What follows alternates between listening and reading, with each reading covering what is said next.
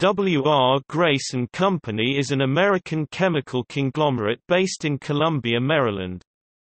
Grace is divided into two business segments, Grace Catalysts Technologies and Grace Materials Technologies. Grace is a specialty chemicals and specialty materials company. As of December 31, 2017, it has approximately 3,700 employees, with about 1,900 in the United States and 1,000 in Germany. In 2017, the annual sales is US $1.72 billion. History. W.R. Grace & Company was founded in 1854, in Peru, by William Russell Grace, who left Ireland due to the potato famine, and traveled to South America with his father and family. He went first to Peru to work as a ship's chandler for the firm of Bryce & Company, to the merchantman harvesting guano bird droppings, used as a fertilizer and gunpowder ingredient due to its high levels of phosphorus and nitrogen. His brother Michael joined the business, and in 1865 the company name was changed to Grace Brothers & Co. The company set up head office operations in New York City in 1865. Working in fertilizer and machinery, the company was formally chartered in 1872, and incorporated in 1895. Grace listed on New York Stock Exchange with ticker GRA in 1953. In 1954, Grace acquired Davison Chemical Company and Dewey and Almy Chemical Company, establishing the basis for a few key product lines. On February 3, 2016, Grace spin off its Grace Construction Products operating segment and the Packaging Technologies business into an independent company, GCP Applied Technologies Inc. Incorporation. There are two accounts of the incorporation date of W.R. Grace & Co. According to a New York Times account, the company was incorporated, as part of estate and successor planning, in 1895. The three brothers consolidated most of their holdings into a new private company, incorporated in West Virginia, called W.R. Grace & Company. The consolidation involved W.R. Grace & Co., of New York, Grace Brothers & Co., of Lima, Peru, Grace & Co., of Valparaiso, Chile, William R. Grace & Co., of London, and J. W. Grace & Co. of San Francisco. According to its website, W.R. Grace & Co. was incorporated in Connecticut in 1899. The listed capital of $6 million did not include Grace Brothers & Co. Limited in London or its branches in San Francisco, Lima and Callao, Peru, nor in Valparaiso, Santiago, and Concepcion, Chile. J. Louis Schaefer, who joined the company as a boy, would play a key role in not only W.R. Grace & Company, in which he became a vice president, but also as president of Grace National Bank. Schaefer would be a co-executor of the estate of Michael Grace with William's son and corporate successor, Joseph P. Grace. J. Louis Schaefer died in 1927. Shipping. For most of its history, Grace's main business was cargo shipping. To get cargo from Peru to North America and Europe, including guano and sugar, and noticing the need for other goods to be traded, William Grace founded a shipping division. Graceline began service in 1882, with ports of call between Peru and New York. Regular steamship service was established in 1893, with a subsidiary called the New York and Pacific Steamship Co., that operated under the British flag. Ships built outside the United States prior to 1905 were banned from U.S. registry. U.S. flag service began in 1912 with the Atlantic and Pacific Steamship Company. The activities of both companies and the parent firm were consolidated into the Grace Steamship Company beginning in 1916. The firm originally specialized in traffic to the west coast of South America, then later expanded into the Caribbean. In 1916, Grace acquired a controlling interest in the Pacific Mail Steamship Company. In 1921, Pacific received 535 feet. President-class ships from the United States Shipping Board for Trans-Pacific operation.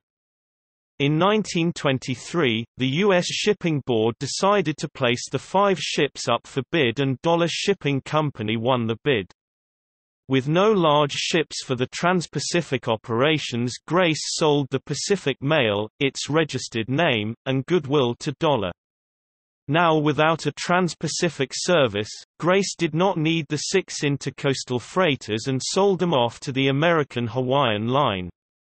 At this time Grace formed a new entity, the Panama Mail Steamship Company, to operate the smaller ships that were formerly owned and used by the Pacific Mail in the Central American trade. These ships were not involved in the sale to Dollar. On the death of William R. Grace in 1904, he was succeeded by William L. Souders as company president, followed by Joseph Peter Grace Sr. (1872–1950), who became president in 1907. In 1938, the Columbian Line merged with Grace Line, bringing an end to the Columbian Line. During World War II, Grace Lines operated numerous transports for the U.S. Warshipping Administration. J. Peter Grace Jr. took over management of the company after his father suffered a stroke in 1945. After the war, the Grace Line operated 23 ships totaling 188,000 gross tons, and an additional 14 more on bareboat charters. In 1954, the company bought Davison Chemical Company, founded by William T. Davison as Davison, Kettlewell and Company in 1832, and the Dewey and Almy Chemical Company, founded in 1919 by Bradley Dewey and Charles Almy. In 1960, Grace Line, inspired by the pioneering efforts of Sea-Land Service, Matson Navigation, and Seatrain Lines, sought to begin containerizing its South American cargo operations by converting the conventional freighters Santa Eliana and Santa Leonor into fully cellular container ships. However, the effort was stymied by the opposition of longshoremen in New York and Venezuela, and the ships were repeatedly laid up idle and were ultimately sold to the domestic container line Sea-Land Service in 1964. In 1963, Grace made a second attempt to containerize its South American trade when it ordered the 4M-class combination passenger cargo ships Santa Magdalena, Santa Maria, Santa Mariana and Santa Mercedes with partial cellular holds, but they were no more successful as mixing conventional breakbulk cargo and containers in the same ship negated the operating economies that full containerization promised. The company bought a 53% stake in Miller Brewing in 1966 for $36 million. Lorraine Muhlberger sold the stake for religious reasons. It sold the Miller stake in 1969 to Philip Morris for $130 million, topping a deal with PepsiCo for $120 million. In 1969, Grace also exited the shipping business to concentrate on its chemical and diversification ventures. Grace Line was sold and merged into Prudential Line in 1970, which was renamed Prudential Grace Line, and was itself in turn taken over by Delta Lines in 1978, thereby extinguishing the name Grace in ocean shipping. In 1974, the Peruvian government announced that it assumed ownership of the properties of W. R. Grace & Co. Harold Logan, Grace executive vice president, stated the company would join the in-governmental level talks over compensation of expropriated American concerns. The loss of Grace's properties in Peru began in 1969, when 25,000 acres of sugarcane plantations were taken over in an agrarian reform.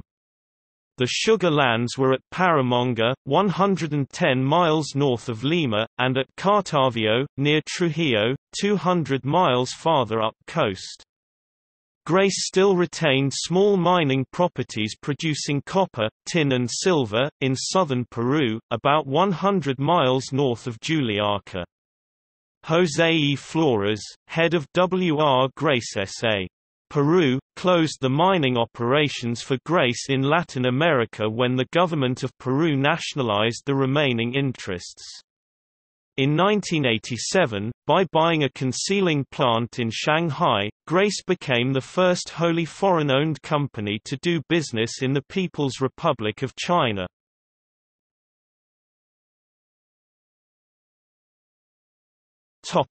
Airline. In 1928, Grace and Pan American Airways jointly formed Pan American Grace Airways known as Panagra, establishing the first air link between the North and South America, that began operation in 1929.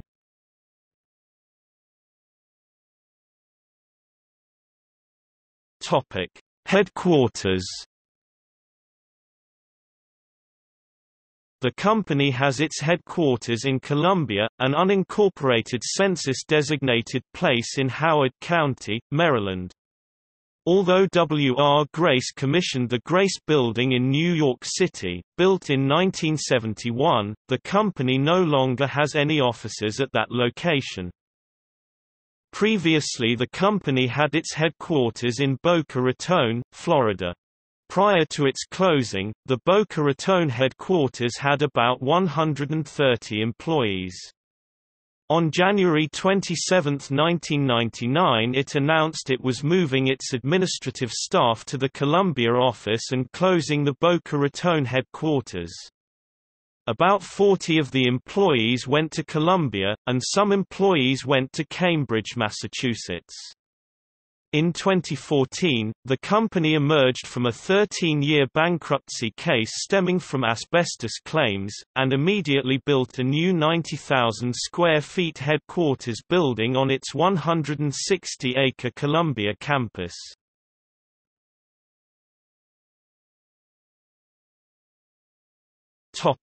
Subsidiaries and products. Subsidiaries and some of their products include Grace Catalysts Technologies, industrial catalysts, such as Rainy nickel. Grace Materials Technology, silica products.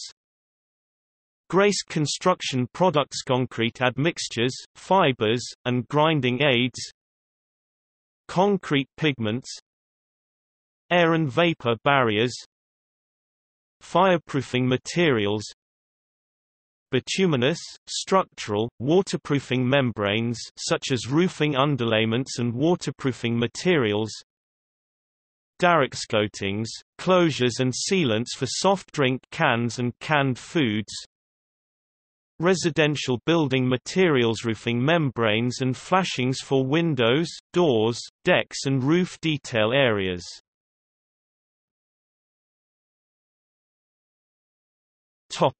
Contamination incidents. W.R. Grace & Company has been involved in a number of controversial incidents of proven and alleged corporate crimes, including exposing workers and residents of an entire town to asbestos contamination in Libby and Troy, Montana, water contamination, the basis of the book and film A Civil Action, in Woburn, Massachusetts, and an Acton, Massachusetts, Superfund site.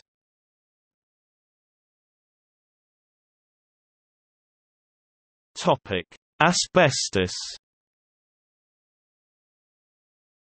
While Grace no longer makes asbestos-related products, W.R. Grace & Company has faced more than 270,000 asbestos-related lawsuits, of which 150,000 have been settled or dismissed and 120,000 remain. On April 2, 2001, Grace and its subsidiaries in United States filed voluntary petitions for Chapter 11 bankruptcy reorganization in bankruptcy court for the District of Delaware.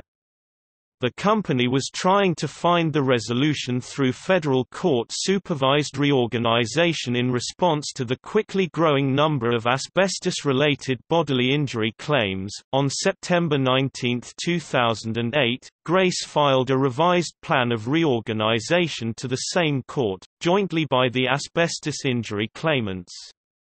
In January 2011, the court issued an order in favor of the new plan, and in January 2012, the court denied all appeals and affirmed the plan.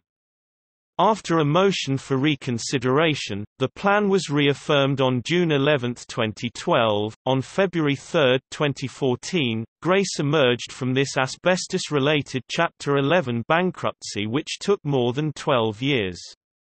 Under the plan of reorganization approved by the court, all parties filings the asbestos-related claims should direct their inquiry to either an asbestos personal injury trust or a separate asbestos property damage trust.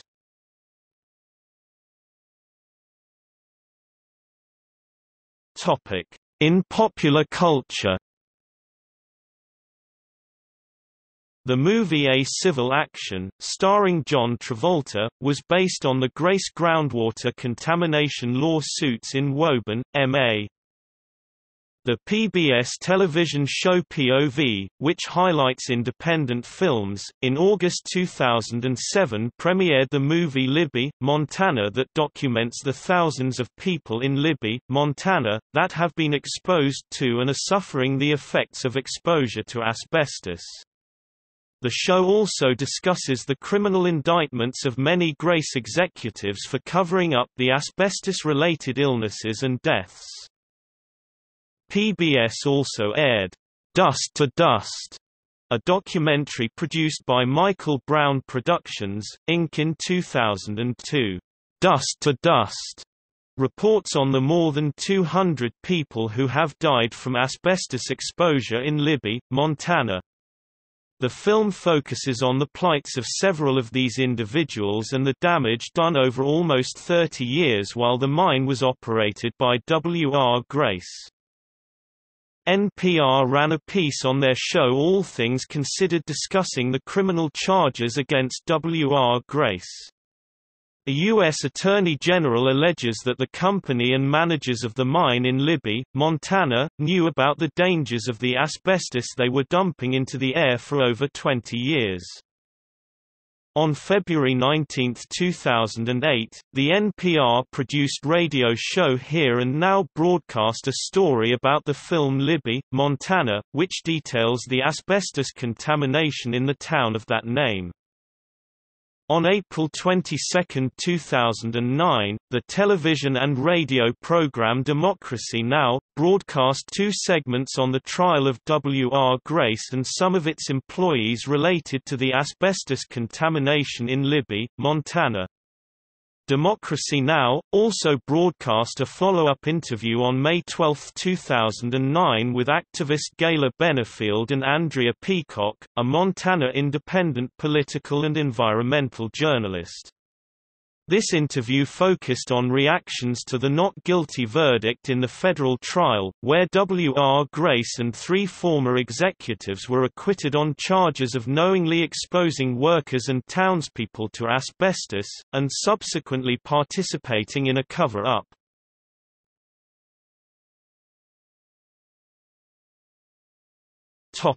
Neem patent. In 1995, the European Patent Office (EPO) granted a patent on an antifungal product derived from the neem tree to the United States Department of Agriculture and W.R. Grace. The Indian government challenged the patent when it was granted, claiming that the process for which the patent had been granted had been in use in India for more than 2,000 years. In 2000, the EPO ruled in India's favour, but W.R. Grace appealed, claiming that prior art about the product had never been published in a scientific journal. On 8 March 2005, that appeal was lost and the EPO revoked the Neem patent. See also Anderson v. Cryovac, CA. Number 821672 Mass. Ann Anderson et al. v. Cryovac Inc. W. R. Grace Inc., John J. Riley Company Inc., Beatrice Inc. et al. Superior Court Civil Action No. 82-2444, Commonwealth of Massachusetts. Filed May 14, 1982, Anderson v. Cryovac, Inc., 96 FRD. 431 D. Mass., 1983, Anderson v. W. R. Grace & Co., 628 F. Sup. 1219 D. Mass., 1986, Anderson v. Cryovac, Inc., 805 F2D1, First Circle. Mass., 1986, Anderson v. Cryovac, Inc., 862 F2D 910, First Circle. Mass., 1988, on remand, Anderson v. Beatrice Foods Co., 127 FRD1, D. Mass., 1989, Anderson v. Beatrice Foods Co., 129 FRD. 394, D. Mass., 1989, aft. 900 F2D 388, First Circle, Cert. Denied, 498 U.S. 891 1990, Beatrice Foods. Del Taco